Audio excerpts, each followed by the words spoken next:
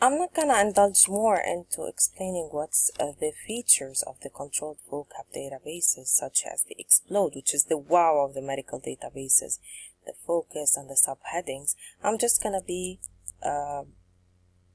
or get enough with this part of our sessions of doing the mesh or the controlled vocab. In case of Embase, it's called M3 searching. Okay, so we have to search for the controlled vocab rather than searching for the keywords.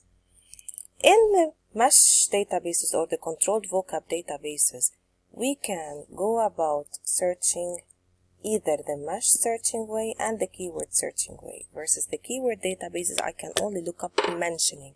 So, for example, if I look up mad cow in Google, I'll be looking for a madman kicked a cow, a mad cow was passing, the mad crowd was looking into a cow, a mad in the very first word in the title, and cow, I'll be looking for it in the maybe the last word in the citations.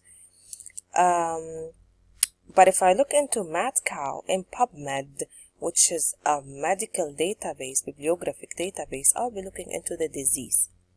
Where do the medical databases usually look up information for me? In the citation, the abstracts, and the subject headings. In the abstracts, the keywords of the authors are included. Versus if I look in Google, which is a keyword databases, I'll be looking into the bibliography, plus the full text, the referencing, the appendices, so on and so forth. Okay, so I'll be looking in specifically the bibliography in the controlled vocab databases, and I'm looking for articles that are talking about the subject, indexing, versus I'm looking about mentioning, which makes this a smart way of looking into searching and efficient, because I'm looking effectively to get articles in less amount of time. Who has the time nowadays? The cost of finding so much information and tsunami of information. Don't be excited of finding so much information. Nobody has the time to look into them to know whether they're reliable or not. And these are reliable resources done by indexers who are subject specialists. In PubMed and Medline, since Medline takes the information from PubMed and puts it in a nicer platform, it is done by the National Library of Medicine. Embase is 50% Medline, more into drug European content. Keyword databases, we're looking only into the mentioning, and then we're doing a silly search. So everybody thinks that we are doing the right thing, but we're actually not. So let's get back to the example of PubMed.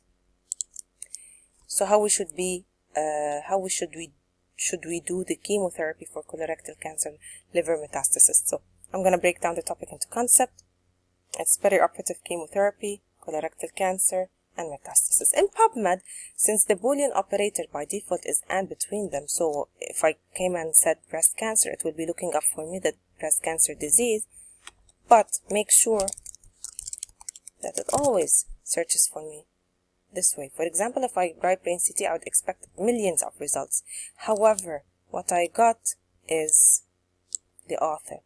It takes the family name and the initials. How do I fix this? It didn't understand that there's a Boolean operator and between them, so I would come and put it. Wow, I got so many results. No, I just don't stop there. I have to come and check for the search details again and again.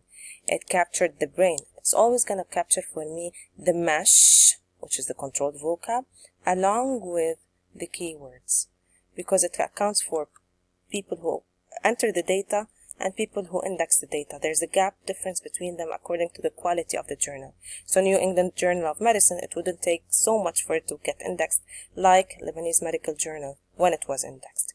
But it didn't understand for me the CT, the abbreviation. So it doesn't always understand the abbreviation. So always come and check. This is in the old PubMed.